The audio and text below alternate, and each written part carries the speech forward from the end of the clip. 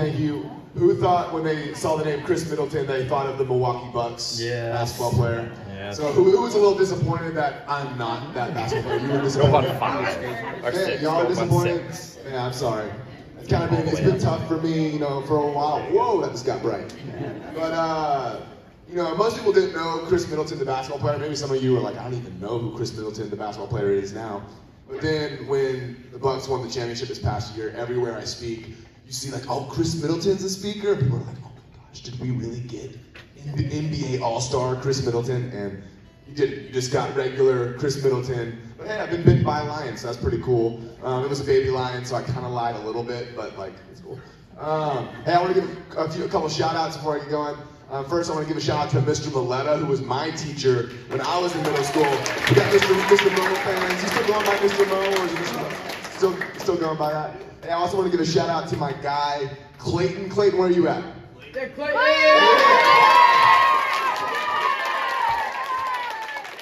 is in my small group at Passion City Church, and man, he's a stud. And so it's fun being here. So I'm excited to be here. I wanted to start my time this morning talking about the time that I went to Catalina Island. Has anyone heard of Catalina Island before? So it's about a mile off of Newport Beach, California. So I went to school in Southern California. And Catalina Island is this island, and you can go there and do a big backpacking trip. So it was my spring break of my freshman year of college, and me and my friends were like, hey, let's go hike the Trans-Catalina Trail.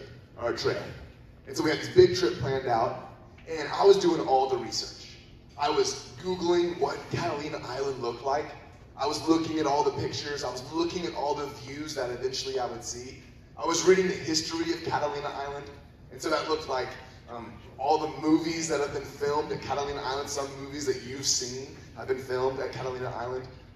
Interestingly enough, Catalina Island is home to a bunch of buffalo, and the reason there's buffalo on the island in the middle of the ocean is because in the 50s, Hollywood brought a bunch of buffalo there for a movie, and then now they just left them there. And now there's tons of buffalo all over Catalina Island. And so I did all this research about Catalina Island. I did all this research about the views that I would see. I did all this research about the history of Catalina Island, about the buffalo, all the things that I would experience at Catalina Island. But man, everything I read about it didn't measure up to what I actually saw. So I got to Catalina Island and I experienced things that I had never experienced. I experienced walking through the valley at Catalina Island, and I was walking through like 30 buffalo. It was honestly terrifying. Because I was like, hey, you can either go 3 miles around, or you walk through this buffalo and they might charge you. And so I'm like walking through this like pile of buffalo, like just trying not to die. I had my hand on my back ready to just like run. But I actually walked through the valley of the buffalo. I actually got to see the views that I had read about, that I had Googled. And I actually got to stand on top of a mountain. And I was actually above the clouds. Imagine this, being on top of a mountain, above the clouds. And you can see California behind you, and then you look out and there's the Pacific Ocean. And all you see is clouds with the sunset coming over. And in that moment, I realized something that's true, not just about Catalina Island, but it's true about our lives. That it's different to actually know about something and actually knowing it. You see, I knew about the views that I had seen. I had Googled the pictures. I had read the history. I knew what a buffalo looked like. I knew about those things, but it is something completely different to actually know and experience those things, to be face to face with a buffalo, to actually be on a mountaintop, seeing clouds below you with the sun coming down with the state of California behind you. And that's true of your life, and it's true of my life, that it's possible to know about God, but not actually know God. It's possible at Cornerstone Christian School, it's possible in my life to know about God, but actually not really know Him. You know all the facts, you know the Bible test answers, but you don't actually know God. And so I want to go to a passage of scripture. It's in Matthew 17. And it's an amazing passage of scripture where the disciples, they get to see who Jesus really is. They have a moment where everything they've known about Jesus is kind of thrown to the side because they get to actually know Jesus. They actually get to see Jesus. They actually get to experience Jesus. And here's what's true about your life and true about my life. God didn't create you so that you would know facts about him. He didn't create you to take Bible tests. He created you so that you would know God and walk with God and enjoy God. The Westminster Confession says that we were made to know God and enjoy him forever. And so that's what the disciples get to experience. It says this in Matthew 17.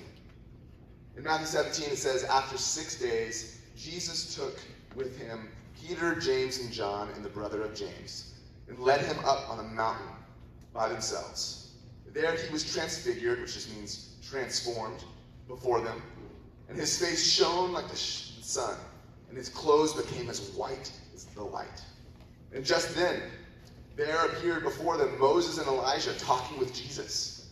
And Peter said to Jesus, Lord, if it is good for us to be here, if you wish, I will put up 3 shelters, one for you, one for Moses, and one for Elijah. And while he was still speaking, a bright cloud covered them. And a voice from the cloud said, this is my son. Imagine that. You literally hear an audible voice. This is my son, whom I love. With him I am well pleased. Listen to him. And when the disciples heard this, they fell face down to the ground, terrified. Because, hello, they weren't just reading about the buffalo. They were seeing the buffalo. They were seeing the real glory of Jesus face to face. But Jesus came and touched them and said, get up. Don't be afraid. And when they looked up, they saw no one except Jesus. And as they were coming down the mountain, Jesus instructed them, don't tell anyone what you have seen until the Son of Man has been raised from the dead. You all see what is happening in the story? Jesus had done a bunch of teaching about who he was. The disciples were slowly starting to figure out who Jesus was. But in this moment, Peter, James, John, they actually get to see who Jesus is. He takes them up on this mountain, and on this mountain, something crazy happens. Jesus, who on earth was someone who just looked like you and me. The scripture says he had an average-looking appearance. He was just your regular guy. But you guys know that Jesus wasn't just a regular guy. He was God in human form. And up on this mountain, Jesus gives Peter, James, and John a glimpse of his glory.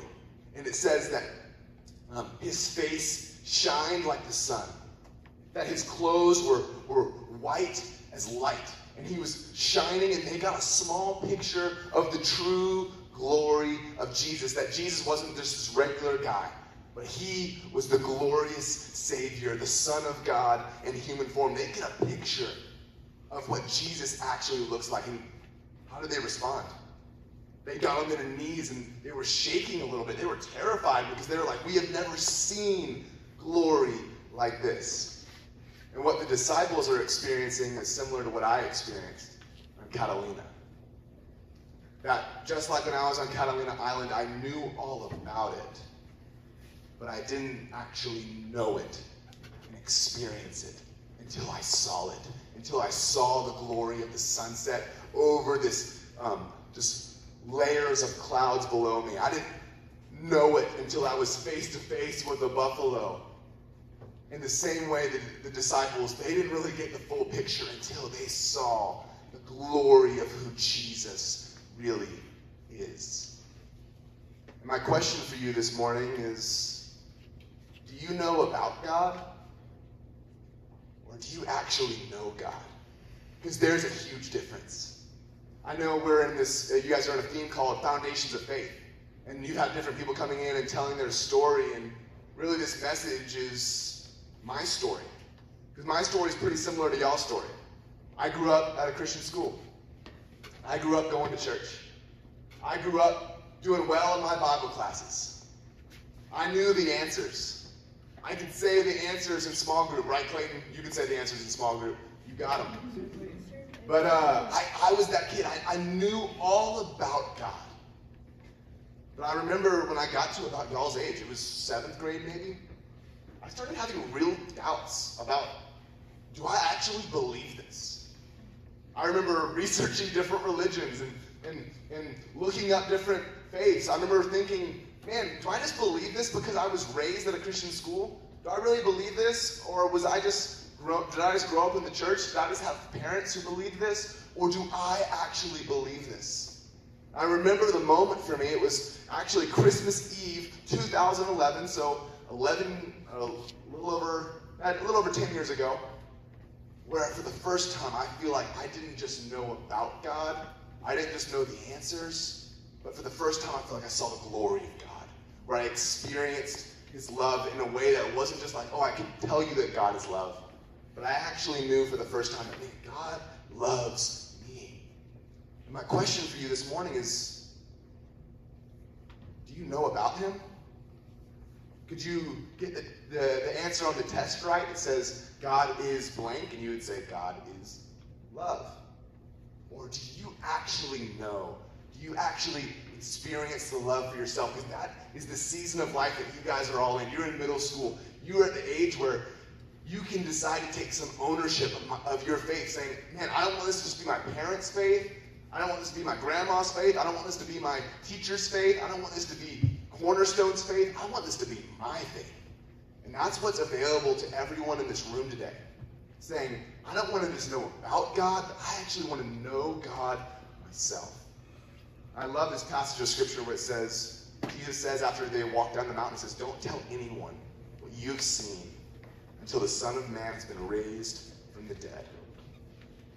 And ultimately, that's what Jesus does.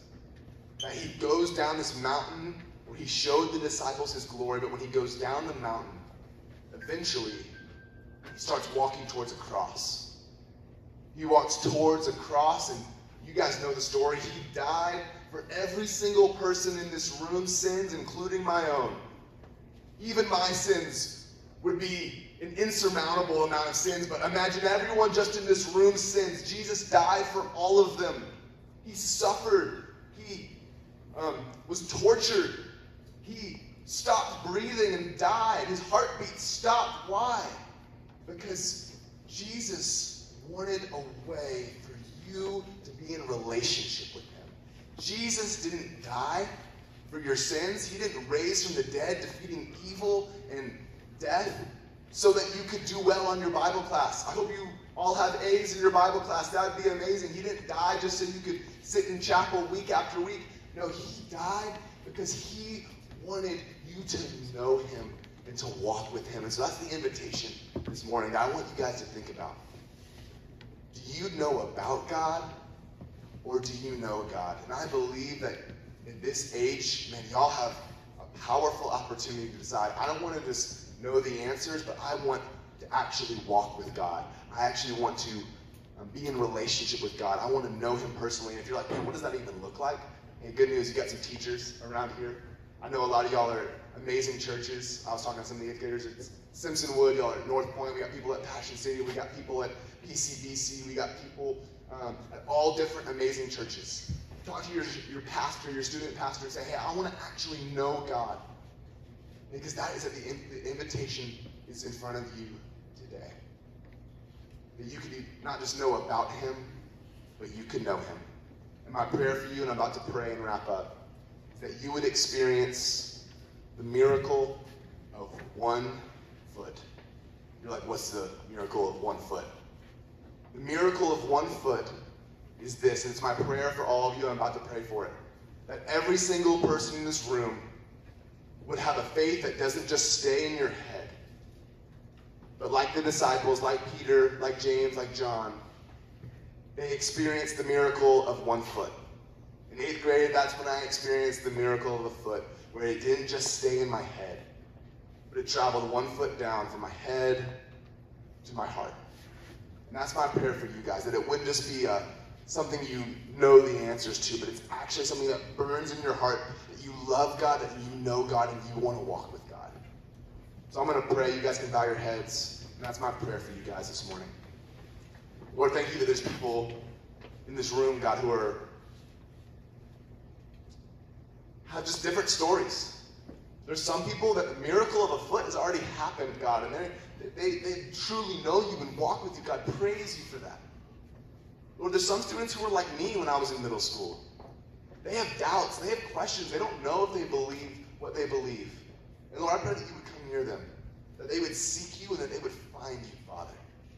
And Lord, I pray for the student in here today at Cornerstone that maybe has always been around you. They could say all the answers, but God, really what you need to do in their life and what they need in their life is to not just know about you, but they need to actually know you. I pray that they would take a step and say, I want to go all in. I want to not just keep this in my head, I want to keep this in my heart. So I'm praying that for these students, that it wouldn't just be a Bible test. It wouldn't just be a chapel credit or something I need to go to on Sundays because my parents drive me there. But Lord, that you would become everything. And like Peter, James, and John, they would catch a glimpse of your glory. So I pray this all in Jesus' name. And everybody said, amen. Amen. I just finished, what do I do? There we go. I'm lost, I need you. You just head down to the Buffalo, slowly, and then you'll see